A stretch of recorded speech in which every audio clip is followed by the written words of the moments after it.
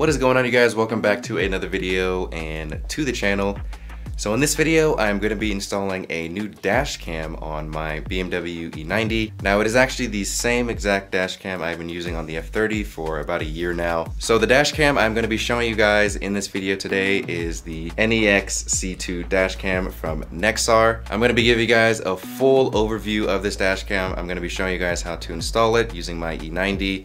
And then I'm going to be going over all of the features and talk about the things I like about it, the stuff I don't like about it. That way you guys get a nice overall look and overview of the dash cam. That way you can decide if this dash cam will work for you.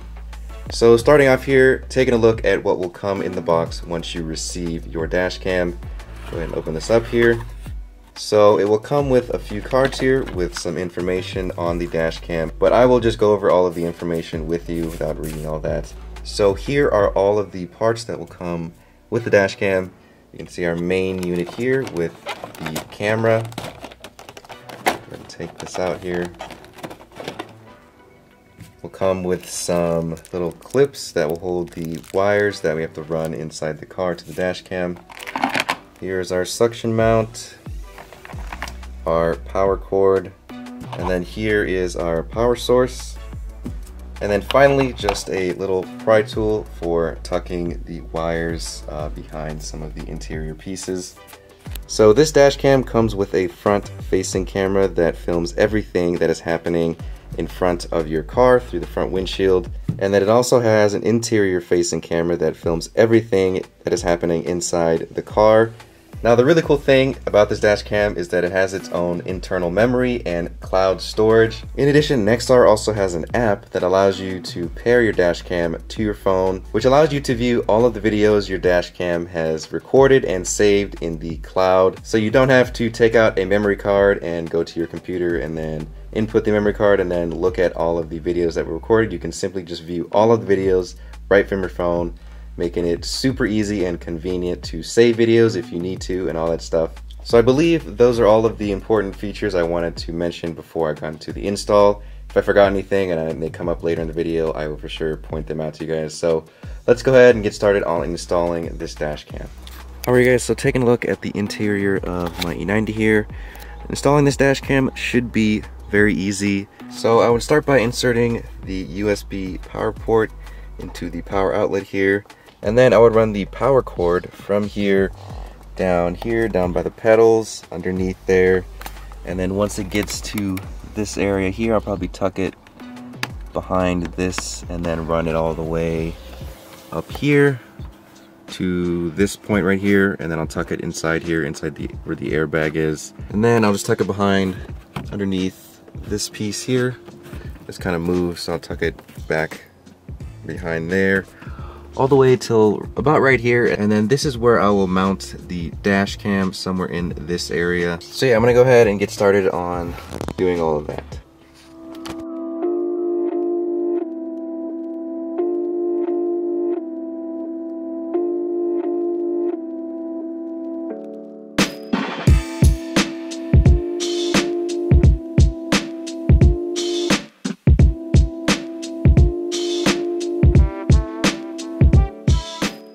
So before I go any further in tucking the wires away, I was thinking it's probably a good idea to check to make sure that the dash cam works, like just turns on in general. So I'm gonna go ahead and plug it in real quick.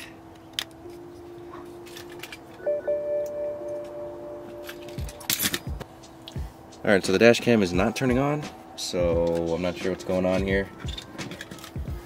Alright, so I was kind of confused there, but to turn the camera on the E90, you have to put the car in the ignition mode, so you have to press the start button twice. I have this camera in the F30 and there's only two modes, or there's only one mode in the F30, so it just immediately turns on as soon as I get in the car. But regardless, it does work. As you guys can see, the light is on, so it does receive power.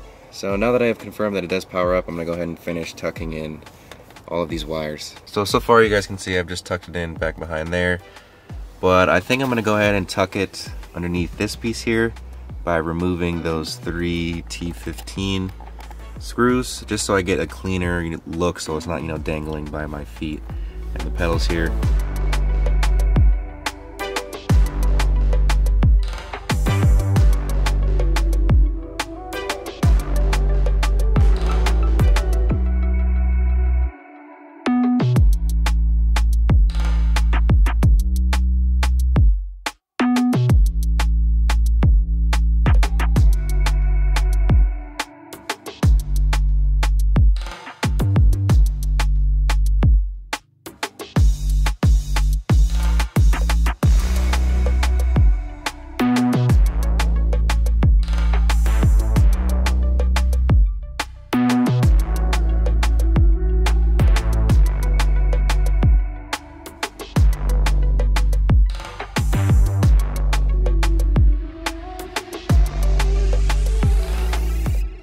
so I have finished tucking in all of the wires.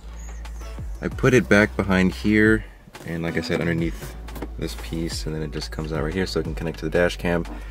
Now I did have a bunch of extra cord, and it was kind of too much to tuck behind back here, so I just tucked in a good chunk of the cord in this section here because there's more room, and ended up with a near perfect amount of cord left to connect into the dash cam. But yeah, this worked out perfectly because now you can't see any wires. They are all tucked away, unseen here. Down here, you can kind of see it there, but I'll fix that later. And then it's underneath this piece right here, so you can't see any wires. Alright, so now that I got the wires all tucked away, I'm gonna go ahead and mount the dash cam. As I mentioned, it comes with a suction cup mount, and then this top piece here will slide into this little groove right here, so it's nice and secure to the suction mount.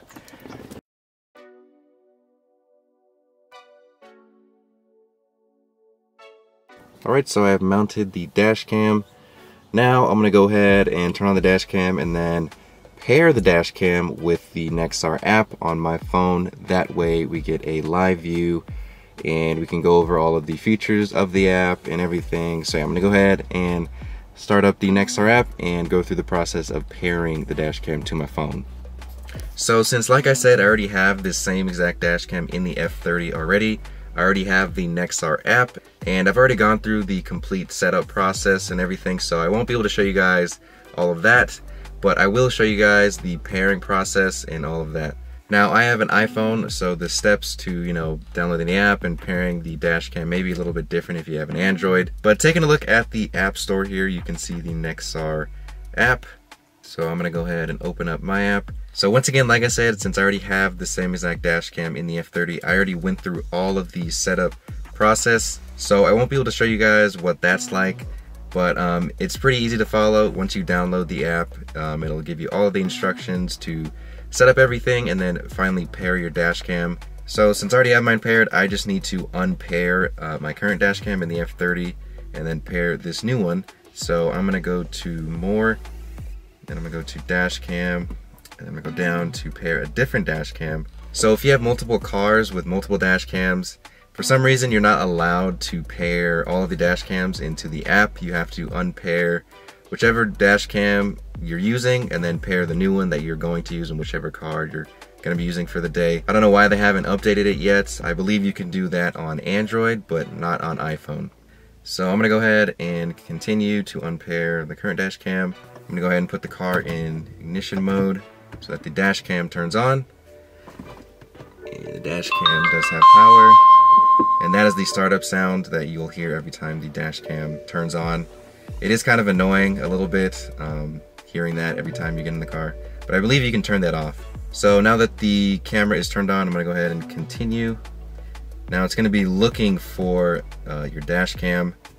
And make sure Wi-Fi is on when you're doing this whole process because it does connect through Wi-Fi and Bluetooth, so make sure both of those things are on your phone. Alright, it's connected, so now let's set it up. Let's check if there's any update. I don't think there is, but go ahead and see. So it's up to date. Connect Bluetooth. Alright, so it is all set up here. Since, like I said, I've already done the whole setup process for the app itself. So this went a lot quicker than if you were just starting, brand new with a dash cam, having never downloaded the app or anything like that. So now that the dash cam is paired, we can go over some of the cool features. So right off the bat here, you can see it's using your location. I'm not sure why the dot isn't showing up, but it will use your current location if you allow the app to track the location of the dash cam. But if you go to stream here, it will connect you to the live stream of what the dash cam sees, as you can see there. And here's where you can adjust like the angle of the dash cam, since when you first install it you can't really see what it sees. So here you can see, so it looks like it's kind of too low, so I'm gonna go ahead and push it upwards so it gets more of whatever's happening in front of the car, so that's better. And then if we go here, you can switch to the interior camera. You can see me talking You can see it gives like a pretty full view of what's happening. You can't really see like what's happening over there on the passenger side and what's happening kind of over here on the driver's side, but you can see like what's happening like behind the car. So it's alright if it doesn't have, you know, a camera like back there facing through the back windshield and not seeing whatever's happening inside the car. So yeah, that is pretty cool. Now, as long as you have your Wi-Fi and Bluetooth on, as soon as you get in the car and the dash cam is started up, it will begin recording your drive for wherever you're going, and it won't stop until you end the drive, either by pressing the end drive button or whenever the camera turns off after you've gotten to your location and turned off the car and everything. And then if you go to videos, you can see all of your drives that you have had in the last few days. Now, the camera does come with 128 gigabytes of memory to store drives and everything. And after it is like maxed out, it will delete all of the old videos that you haven't really used or done anything with. So it can create space for all of your new, more recent drives. Now, these are my drives from the F30, since it's like a cloud, so it saves all of the drives in the cloud, no matter how many dash cams you have. And you guys can see here, it will automatically save any driving incidences where there's hard acceleration or hard braking, or if it detects collision, it will automatically save the video to the cloud and mark it so that you can easily see where it is.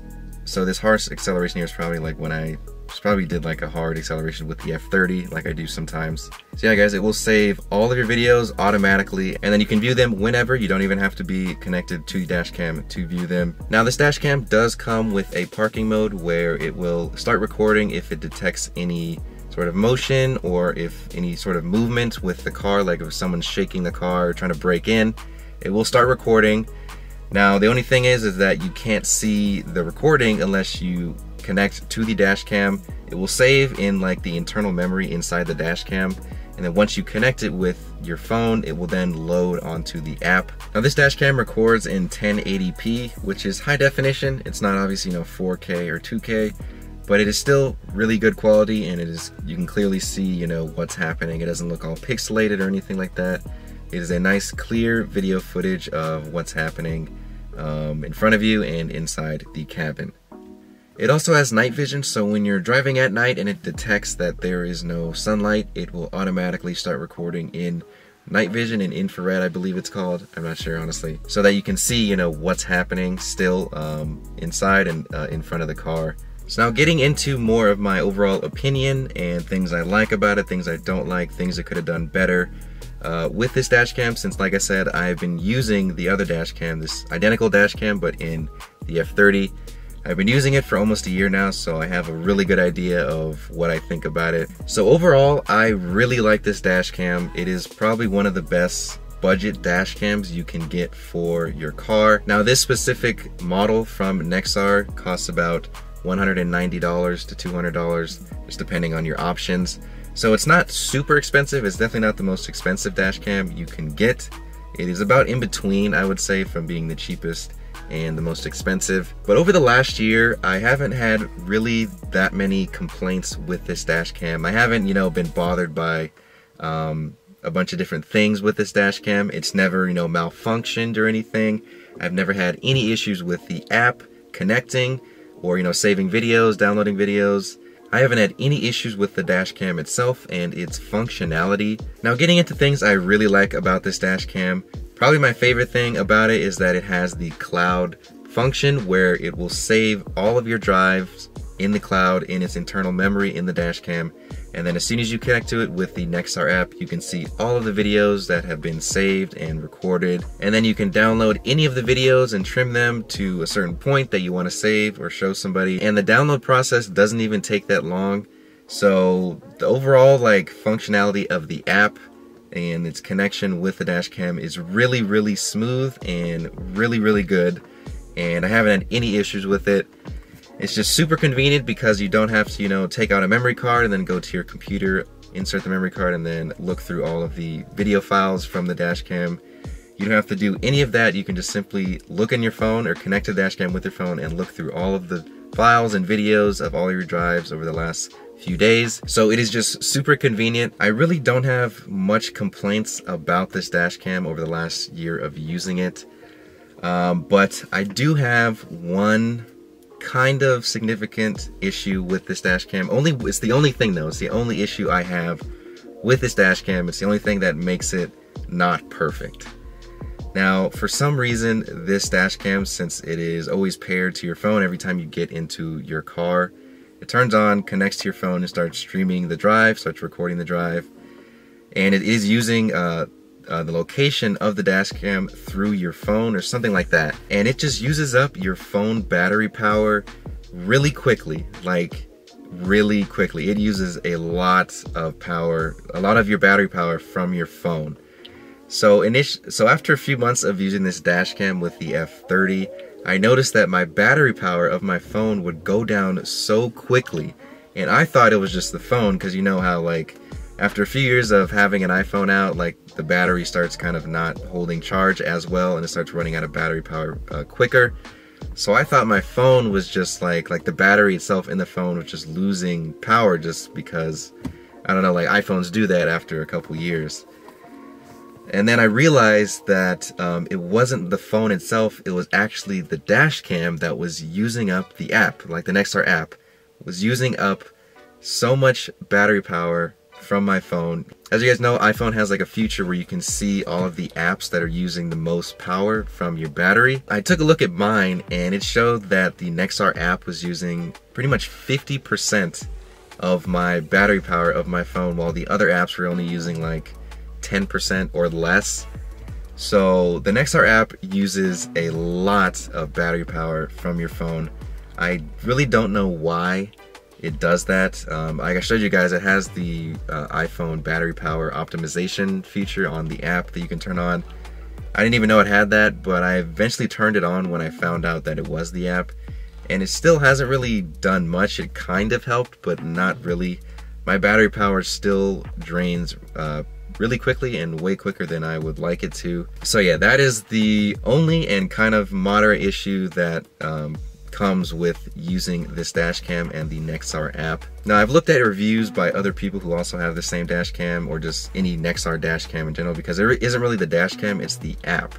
And they have all experienced the same thing, where it just drains your phone battery power for some reason. And it does get annoying, especially when you're not even like in the car driving, and still uses battery power from your phone for some reason, even though you're not even connected to the dash cam. So yeah, that is really the only issue I have with this dash cam. It's just that the app uses so much battery power from your phone. So what I've been doing is just I put a charger in my phone and I charge my phone whenever I'm driving, so that it kind of makes up for the power that is used when it is connected to the dash cam and recording on the app. Everything else about this dash cam is fantastic. It is an excellent price, I would say, only $200. I would think this dash cam would be more around like $300 or more. But for only, you know, $180, $190 to $200, depending on what options you get, I think this is a reasonably priced dash cam for what you get. You get all of these cool options. You get the cloud option where it saves all your drives on the dash cam, and then as soon as you connect it with the Nexar app, you can see all your drives, download anything you need, and then it automatically starts recording your drives without you having to press anything. In addition, I haven't had any issues with it in its functionality. It's never, you know, lagged or anything, and it's never stopped working. So yeah, overall I really like this dash cam. It is an excellent dash cam option. So I would 100% recommend this dash cam to any of you guys out there looking for a dash cam. If you don't have one, I definitely recommend you get one. It doesn't have to be this one, but I would definitely recommend just getting any dash cam for your car if you know, care about your car. I would imagine majority of you who watch me care about your car. So overall, I rate this dash cam probably like an 8 out of 10, 8.5 out of 10. It isn't perfect, but it is really cool. And it has all those cool features. I haven't had any issues with functionality with mine. The only issue is it just drains too much of your phone battery power. So as usual, I will leave a link directly to this dash cam, directly from the Nexar website, if you guys want to check this dash cam out and possibly get one for yourselves. It'll be down in the description of this video. If you guys have any more questions or comments about the dash cam, as always, feel free to comment down below the video and I will respond there. So I think that is gonna do it for this video, you guys.